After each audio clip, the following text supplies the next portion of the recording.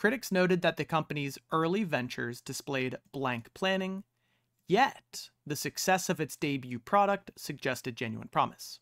So we end on a positive note, and yet means there's a contrast, which means our first segment here would have ended negatively. So we can get rid of our positive words. Meticulous means like careful, precise. Buoyant is like light or cheerful.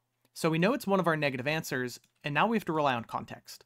Fledgling is going to be something that's like not yet established. It's like trying to get there. And then erratic is going to be like all over the place. It's like disorganized. So the company's early ventures displayed maybe like not yet established planning, yet the success of its debut product. So fledgling is going to fit really well because they're trying to get established by releasing their first product, right?